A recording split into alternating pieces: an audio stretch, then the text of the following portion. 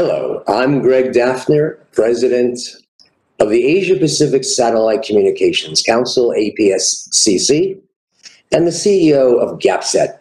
We're here today to talk about universal access, even more required during and after the COVID-19 crisis. So, first of all, there are a lot of ways to talk about universal access. First of all, the definition varies from country to country, ranging from plans for connecting villages in emerging markets to making sure that everyone has broadband, with the definition of broadband changing and expanding over time. Some of you are probably familiar with the United Nations 8 Millennium Development Goals, which were established in 2000, and then the follow-up with the 2015 Agenda for Sustainable Development, which expanded the list to 17 goals. Unfortunately, none of either set of high-level goals directly included information and communication technology, ICT, let alone satellite communications. But we were incorporated into the broad infrastructure goals of both. When the United Nations talks about universal access, it focuses on bridging the digital divide and creating digital inclusion. Broadly, this includes 5 elements: affordable, robust broadband internet services, internet-enabled devices that meet the needs of users, access to digital literacy training, quality technical support, and applications and online content designed to enable and encourage self-sufficiency, participation, and collaboration. Traditionally, digital inclusion was considered to be a question of having or not having network access. But with global mobile phone penetration at over 95%, it is becoming a relative inequality between those who have more and less bandwidth and more or fewer skills. Universal access can be viewed from the consumer or the provider perspective. For the user, it's how do we bridge the digital divide and ensure that communications is as widely available as possible. From the provider's perspective, there are a variety of technical and business issues, but when we focus on the word access, it is what the legal constraints are imposed on entering a national market, and are we allowed to provide network infrastructure and services in a reasonable fashion.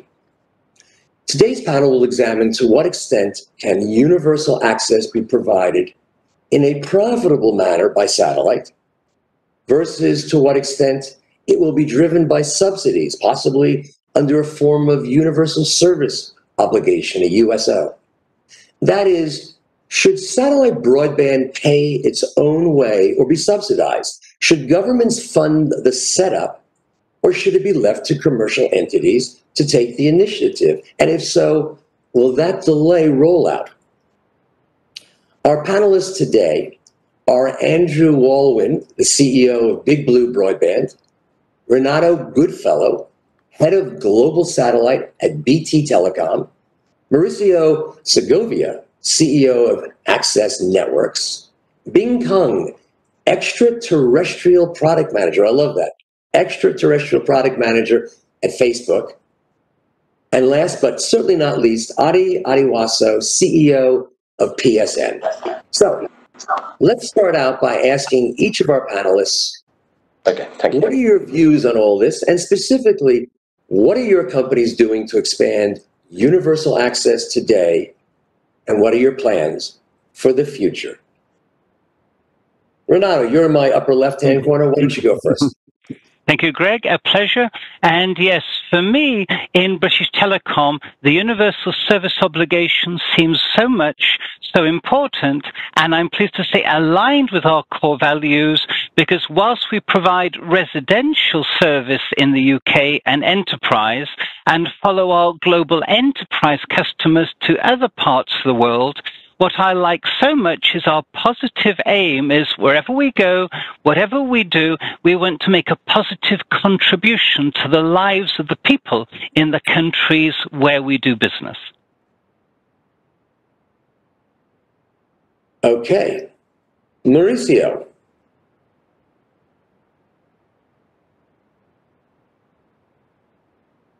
We can't hear you.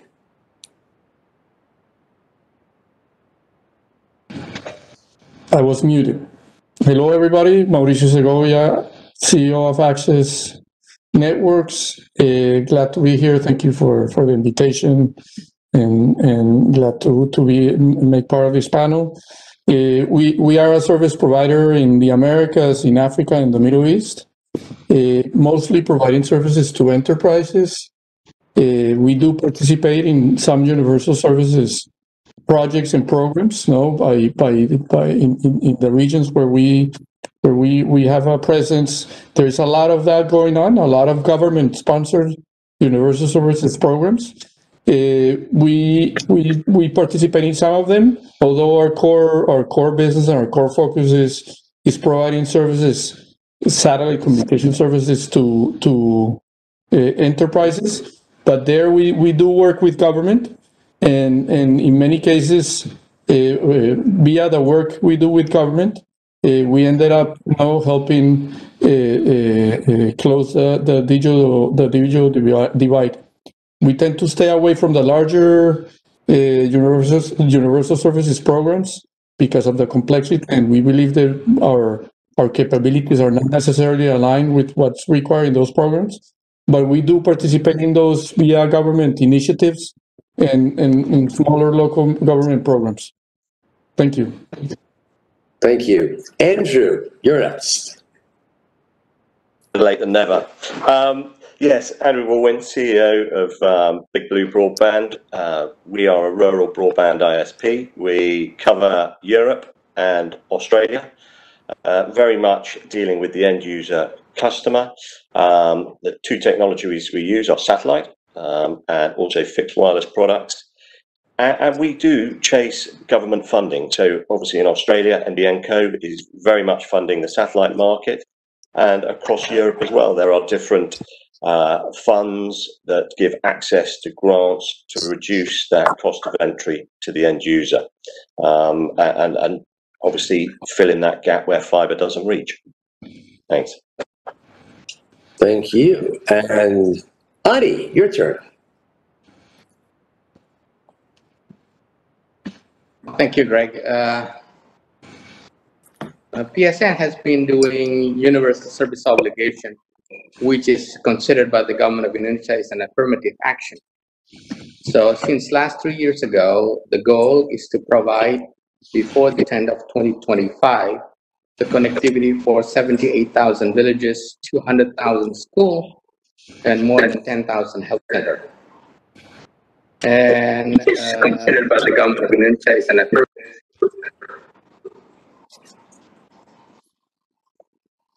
So the situation is that we provide satellite capacity for the backhaul to the government, which in case provide a free backhaul to the cellular companies.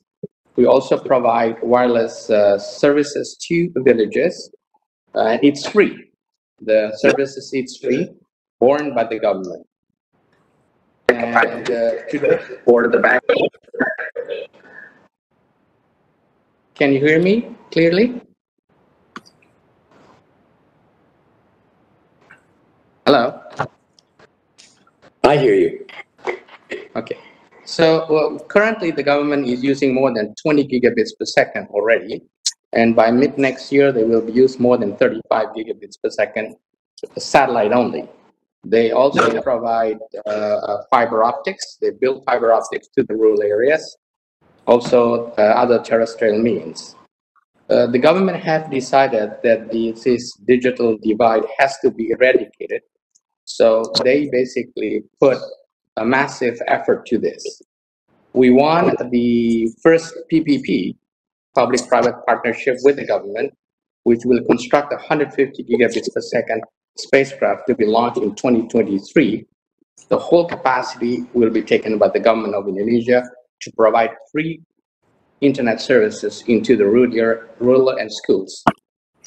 And it is, therefore, we need to make sure we provide an extremely economical means to do so. So that's what we're doing in Indonesia and what we're doing today. Thank you, Adi. Why don't I follow up with you? Our last panelist does not seem to be here from Facebook, but maybe he'll jump in. So is all of the service that PSN is providing today and for the foreseeable future with the launch of your next satellite in 2023, is it all being done for a single customer, the government, or do you also have programs and the provision of services directly for other users? Currently, the government is the largest user. We actually have services to enterprise as well as Wi-Fi breakout, which they pay the quota. We now have about 15,000 locations already across the nation, which is paying to us, while the government has more than 20,000 locations providing free. The free services are for school, village administration, and health center. So if you wanted to do your private internet, you have to pay for the quota. So it's a combination thereof. We at PSN today basically still maintaining 60% to the government and 40% to the commercial side. Thank you. And just to be clear, in terms of how the services are delivered to the end users, is it direct to schools and then through direct, that is, to a earth station on the school, and then wired or wireless to desktop computers, laptops, and phones within the school or other facilities, or what? It is directly. We put a broadband terminals, and we have a Wi-Fi breakout for the school or in the village center. And people can also go there after school to use it for free. Okay. And also, but the village administrations and the health, I think they will be using for them. I like to touch with the health center. There is now an urgent program to provide 3,000 health center to prepare to provide the COVID vaccine distributions early next year. So, and the logistics, the administrations, as well the reporting.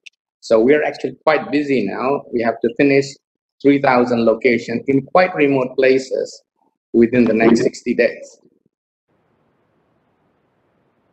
So I assume that you have an army of installers and technicians, or what? We have for a long time, we have created a training center, a vocational training center, which the government has. We train them to install, and some of them that are good, we hire as our technicians. But in some of the other areas, we just giving them a contract to install, operate, and the gentleman who we hired will have the responsibility to make sure it maintains and make sure that it's installed properly.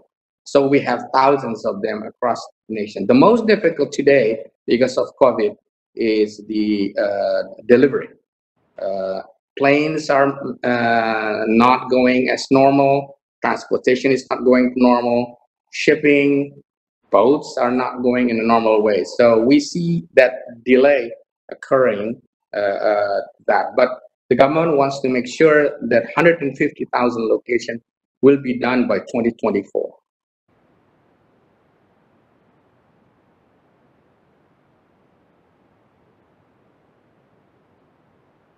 You're on mute, Greg. I cannot hear you.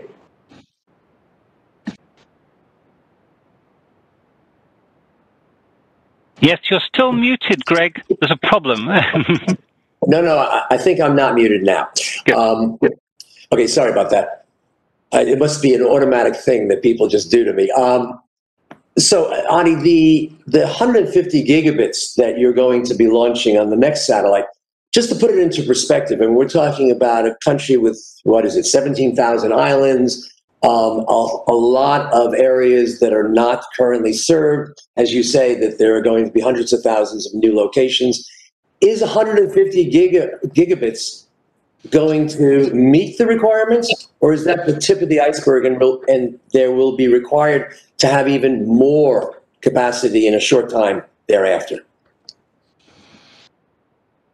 Plan to add more capacity. The issue here, what we call it, the terrestrial is also encroaching. The fiber optic is growing.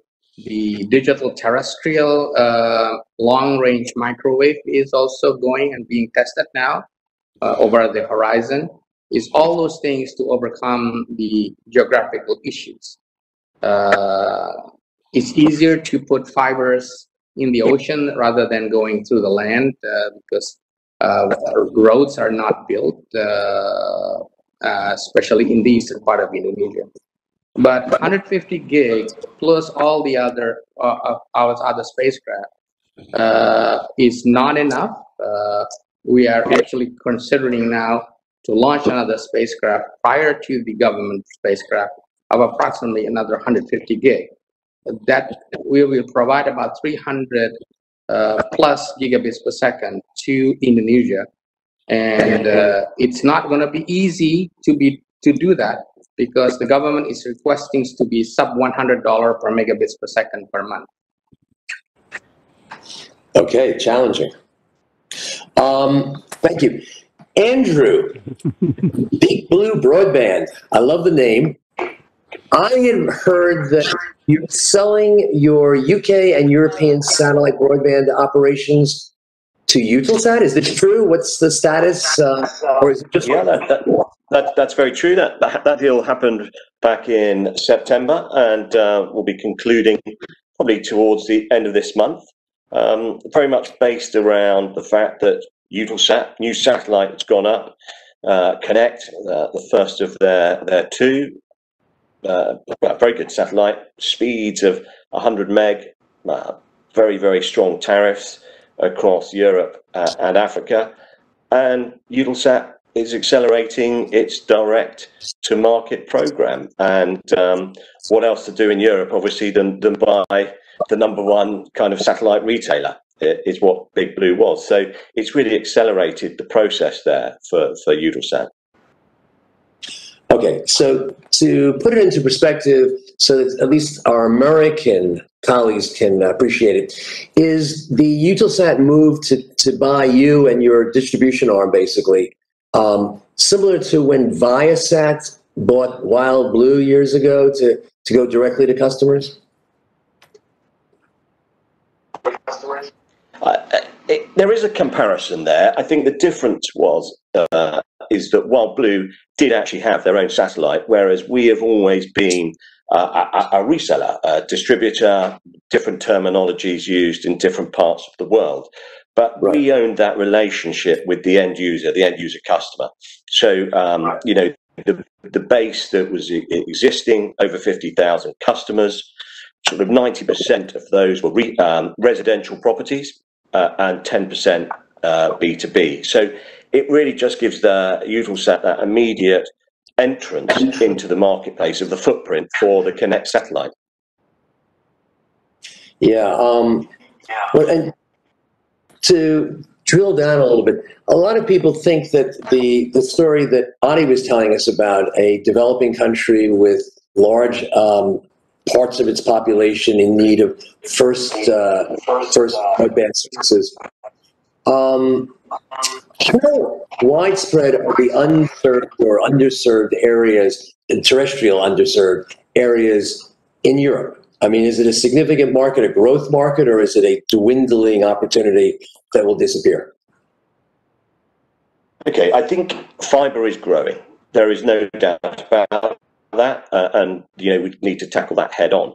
But there is still a very large market, and I think the real difference now, and why I think the satellite market is expanding in Europe, is quite simply the product now matches the requirements of the customer. And if we look at, say, for instance, what Connect is providing over that footprint, what we can see is that the speeds have now reached something that is comparable to terrestrial, and also the amount of capacity that each person is getting. It's unthinkable to something that was, 36 months ago, that package wasn't there. So I think that is what is driving that market, along with obviously fixed wireless products as well. So the product has come of age, and that's the real difference for the market that we play in. And when you say that the capacity is comparable to terrestrial today, the satellite capacity with this new technology, how about the pricing? I mean, I guess cost and pricing for the services you're offering. Is it competitive, equal to, better than? How would you characterize it versus? I would say to terrestrial. Yeah, I think you're always going to pay a slight premium over your typical terrestrial offering. And I don't know, if we take an example of that in the UK, maybe it's £5 more, or if it's a Euro country, it's something like €5 more. So that premium people are willing to pay because there are no other sort of offerings that are actually current that can fix that. Fibre is never going to reach the areas that we are targeting. There is always going to be 5 to 10% of the footprint that we operate in Europe or Australia that won't get fibre. And there is this acceptance now that there are alternative products to get there. I think when it's talking about subsidies from government, though, what we need to is ensure that they recognise that these products will do the job, and not set the parameters to the grants or subsidies so that our industries are not included. Right. And just a clarification, the Australian operations are also being purchased or have been purchased? No. BigBlu has got a few parts to its business. We have our Australian operation, which is very much under the SkyMesh brand, which is something like 90% satellite, 10% fixed wireless. We also then have 2 fixed wireless networks in the UK and in the Norwegian market. So those still remain part of BigBlu PLC. It's very much the satellite broadband footprint that we had in Europe. Gotcha. All right. Well, thank you. Renato, talking about Europe, it's a natural segue. I remember the BT satellite operations very well. In fact, my wife spent years working for BT, and in fact, it's one of the reasons we're together today. But that's a personal note. Can you tell us, really, some detail, what kind of satellite services you're providing, and in particular, what kind of digital divide type services? Is it focused in the countryside, in the UK, or is it beyond, or what? It's a very good point, Greg, because being very open and honest as always, of course, in the UK, I find every time we say, is there an opportunity to use satellite in the AXESS network? Some of my colleagues say, maybe we should look again at the business case to roll out fibre regardless. So I think that is positive. Every time satellite looks as though it's more competitive, we have another go at making fibre, even to the remote parts, cost in. But also, we've looked at how 4G business case is more attractive for rural parts, and in some cases, even using satellite for a rural area, but then fanning out with 4G connectivity. Okay. Do you expect that 4G to be replaced by 5G, or is it good enough and actually serves the requirements? There's no need to migrate? Yeah, it's a very good question, Greg, and I think for the engineers amongst us, the thought would be, of course, when you go higher in frequencies to 5G, you shorten the range.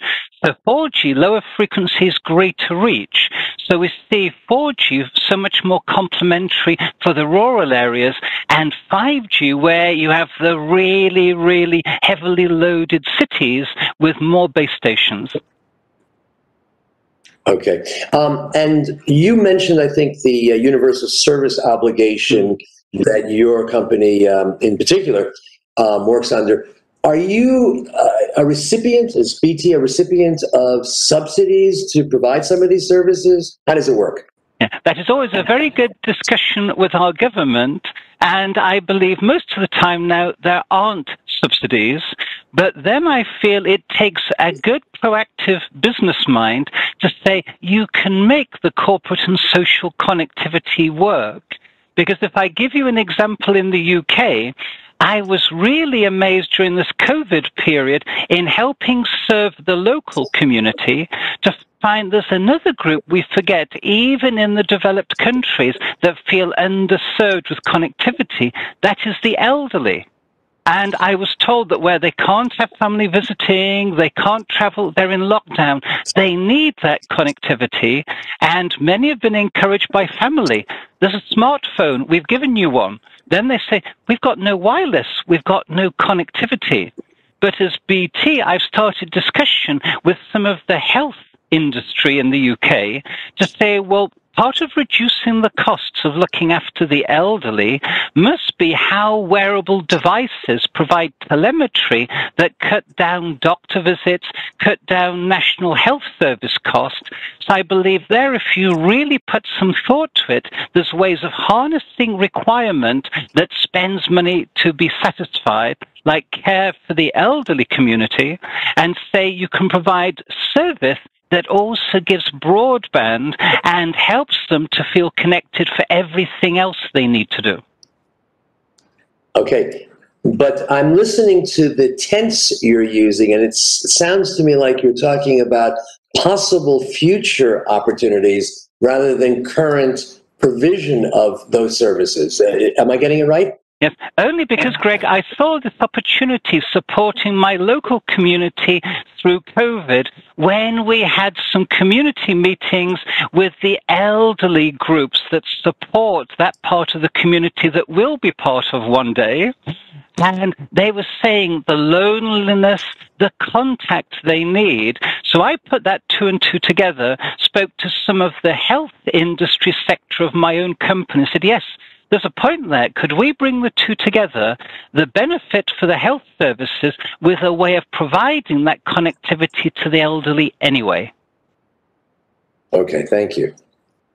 And turning to Mauricio, you said that you're working in the Americas. I guess that's principally Latin America, Africa, and the Middle East. Can you describe to us some of the rural universal access services that you are providing, and where and how are you delivering those services?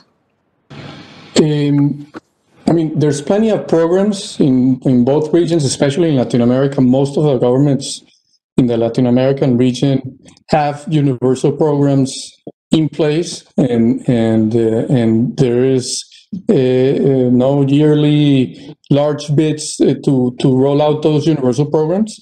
Normally, we don't participate out of those. We've chosen over our history not to participate in those type of projects. We believe that we don't have the capabilities required to do them well. So our work in universal programs normally tends to be behind another player, that integrates us into their solution. So it's a player that might win one of those large projects, does a lot of it with their own infrastructure, does a lot of it with some satellite connectivity, and integrates us into that part of the solution. But we don't tend to do it ourselves in those cases. We believe that our know-how and our capabilities are better focused on serving corporate end customers with high requirements of use. We do participate with universal service obligations. There's many countries where, as part of your license to be able to operate in those countries, you need to pay funds to the universal service obligation. And we do participate as well we have a very large cellular backhaul networks with different operators, and many of those networks today are being used to provide not traditional no phone to cell site connectivity, but they're used as backbones to provide what Renato was talking about, 4G type of fixed solutions in rural areas, and we have a lot of those. But again, that's behind somebody else. No, it's behind an MNO, not us doing it directly or not us fronting the project directly. So I had heard that one of the areas that you excel in is the resale of Intelsat Epic capacity. Is that correct? And are you providing end-to-end managed services or just raw capacity to the Selcos, for example, or both, or one? We use raw capacity. We tend to use raw capacity of Epic, no, of some of the Epic satellites, but we also use other operators. But Epic is one of our main providers, especially in the Americas, and we use raw capacity to provide managed end-to-end services to different corporate players and to cellular backhaul solutions to MNOs.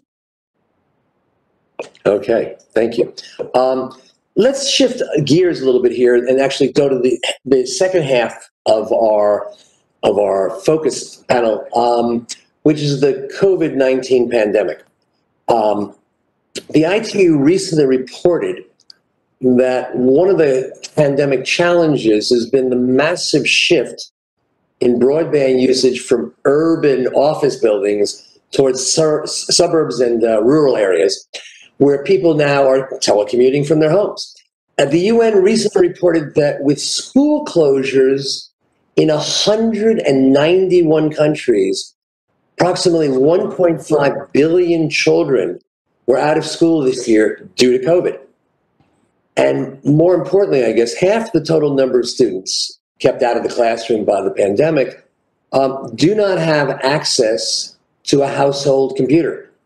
And the number, I think, was 43% have no internet at home at a time when digitally based distance learning is used to ensure educational continuity in at least the majority of these countries.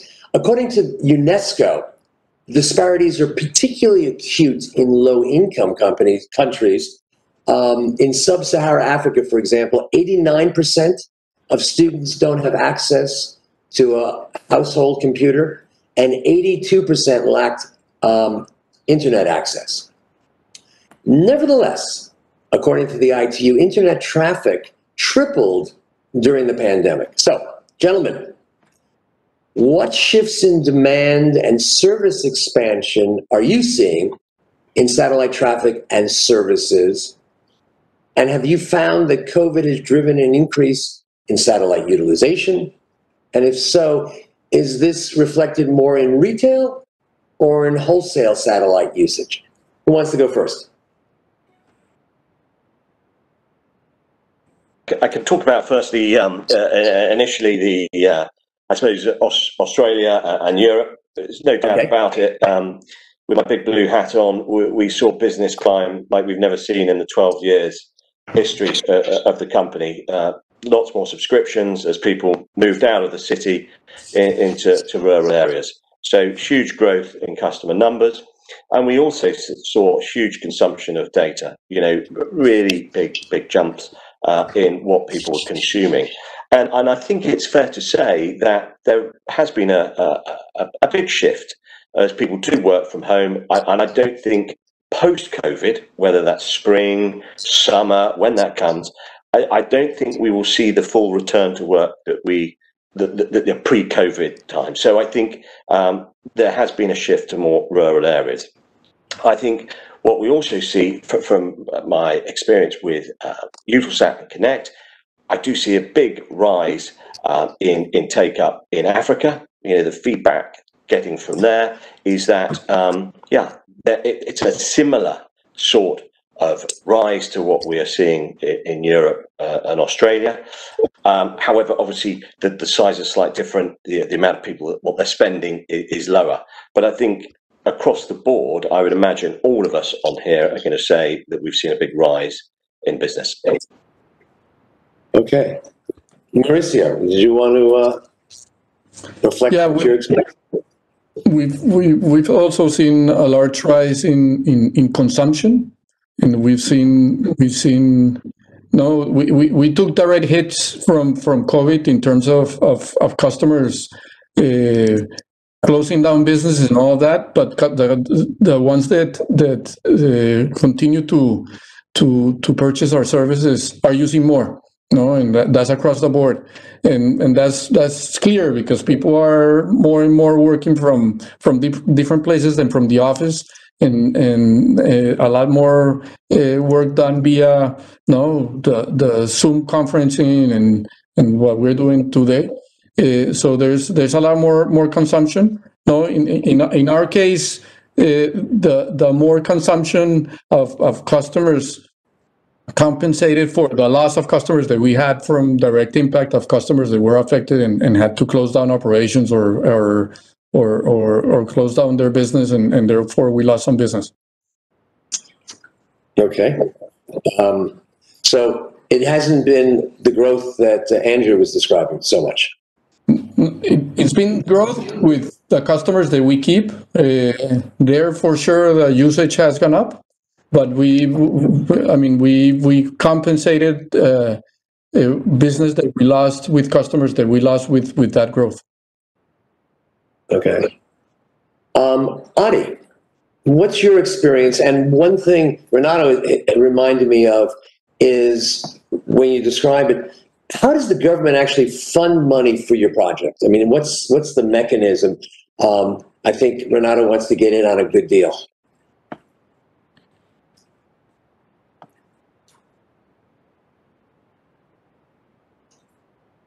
Adi, you're on mute.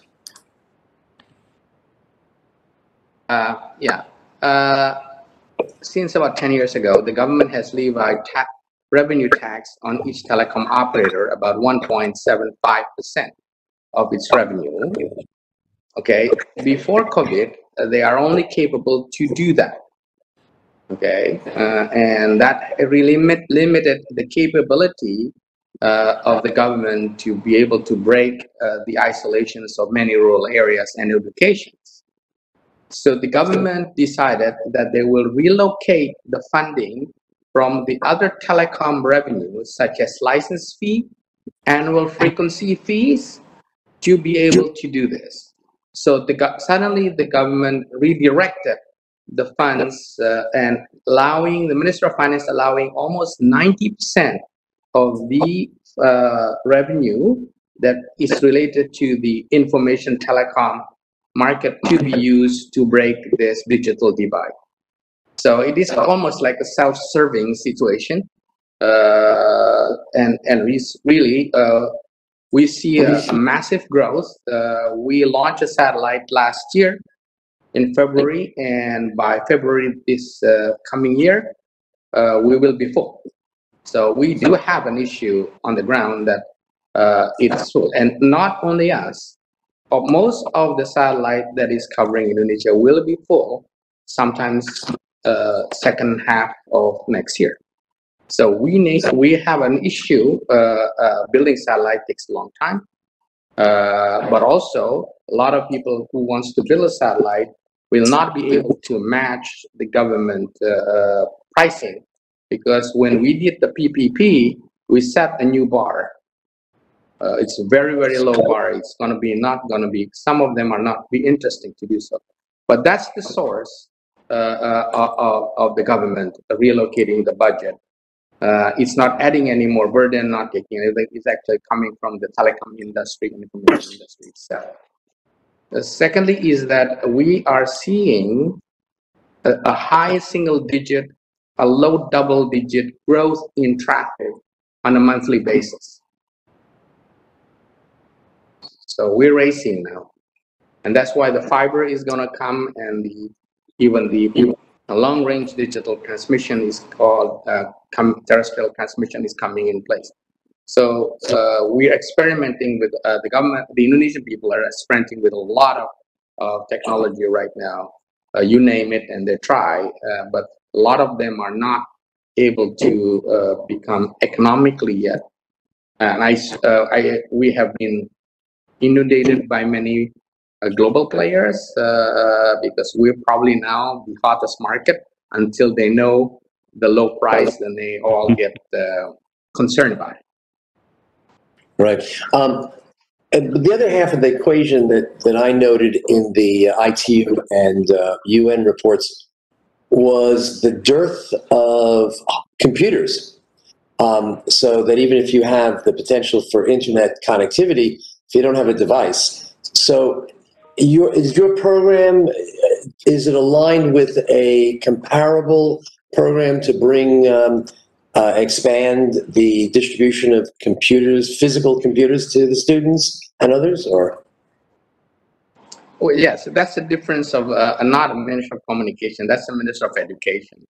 Okay. So right now you can buy a relatively cheap pad, which is cost about $150. And the Minister of Education is doing something to make that more achievable and more affordable.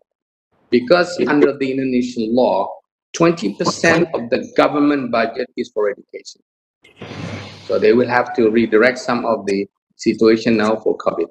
They have enough money to do so. So it's not going to be your iPad or something like that, but it's going to be something not a smartphone, but it's a small pad, maybe with your mini iPad or something like that. There's a lot of them in the range of less than $200. Yeah, yeah. My kids actually use iPads, and I will say that in terms of even with their greater dexterity operating with their iPhones, having a larger form factor, I think is a great idea, and it does facilitate. Renato, did you want to comment?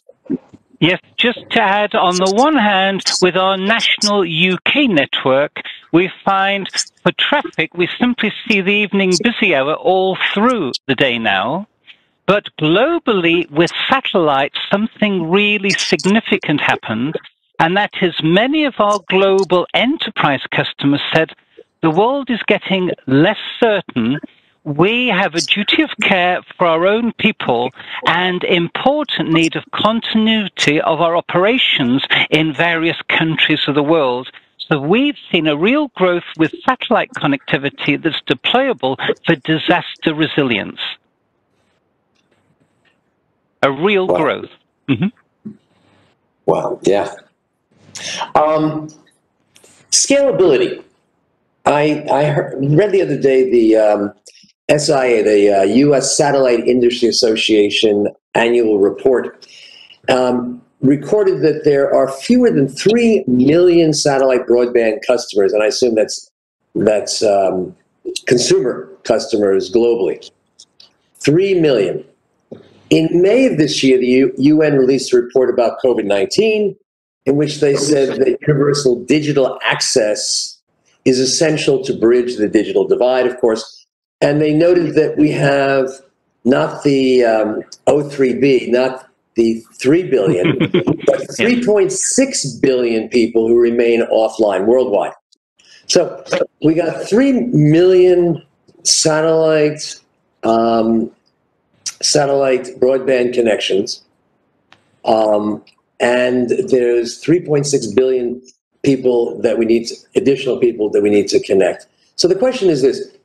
Are we going to be able to see substantial scaling in our industry to be able to make a real dent in the pent-up demand of the unserved people around the world, and meaningfully be able to contribute? Or are we going to still, into the foreseeable, indefinite future, be really operating on the fringes, and that the lion's share of the connectivity is going to be provided elsewhere?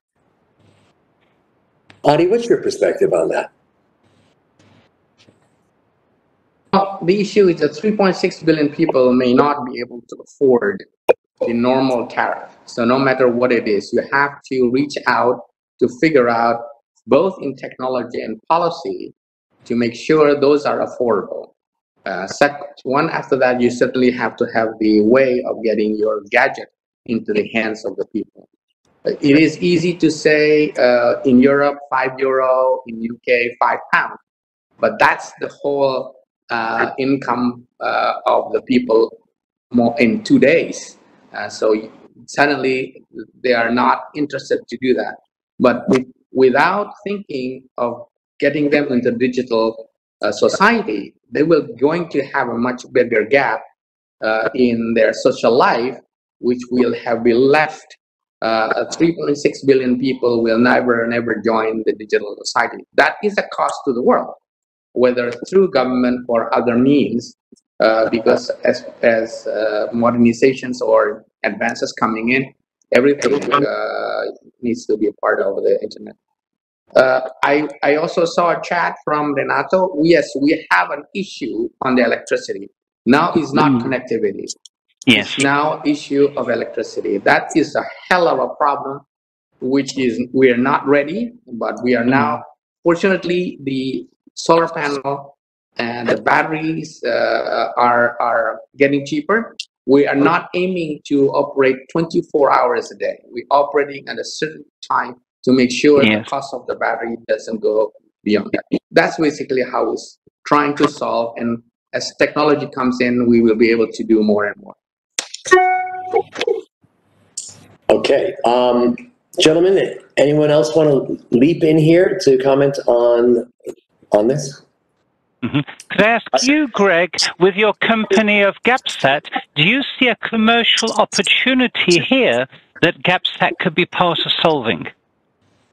Well, as a matter of fact, yes. I mean, one of the things that, not to go into too much detail, but one of the focuses of our business from the beginning is filling the business gap of operators, other operators that need additional capacity to meet surge requirements. So in a time like we are facing now, where there's a need for more connectivity, we are among the go-to companies where you can obtain in-orbit capacity that can be moved to the orbital location that a satellite operator wants to operate at in order to serve specific markets and sub-markets. So very much so. And thank you for asking. We'll be taking orders after this after the discussion. Well, let's hope so. We have to actually end our panel now. I'm sorry, because we got a lot more. I have another 5 pages of questions, but we're never going to get to them. I want to say, just I guess as a final word, I want to thank Euroconsult for letting us do this session. I think that we will all agree that the provision of universal access is really critical for all of humanity. And I think, as we've seen here today, it's also good for the business of satellites and the satellite industry broadly. So I hope you got something out of it. And thank you so much. And gentlemen, thank you so much for joining us and for contributing and teaching us. Thank you, Gregg. Brilliant. Thanks, Gregg. Take care. Thanks all. Thank you. Please be safe and keep healthy, please. All of us.